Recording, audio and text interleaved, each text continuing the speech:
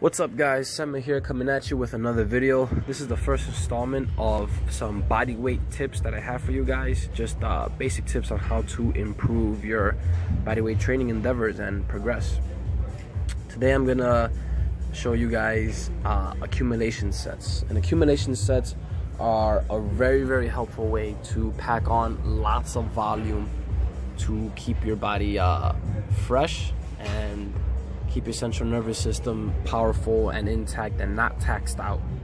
And what I'm doing is holding tuck planches as the example for calisthenics today. You should be using accumulation sets for all static maneuvers, as these static moves like the isometric, such as tuck planche, back lever, front lever, handstands, things like that. Sometimes they're very difficult to hold, and if you have a target goal of like 30 seconds, 60 seconds, you want to chop that down to as many sets as possible. So for example, if you are working with tuck planches like I am here for 30 seconds, you can break that down into 6 sets of 5-second holds. This is extremely helpful, so that way you don't burn yourself out completely and you remain fresh for the training.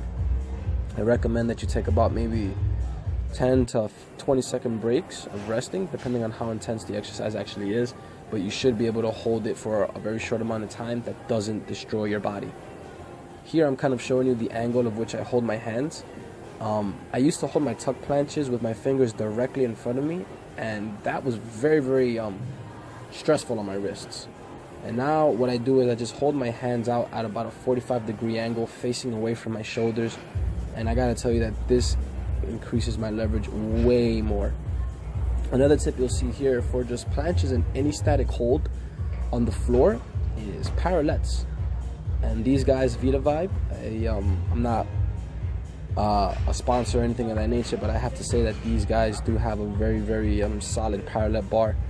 And parallettes are just amazing for the increase in leverage and keeping your wrist in a neutral position, in a safe position, and they build amazing amounts of strength.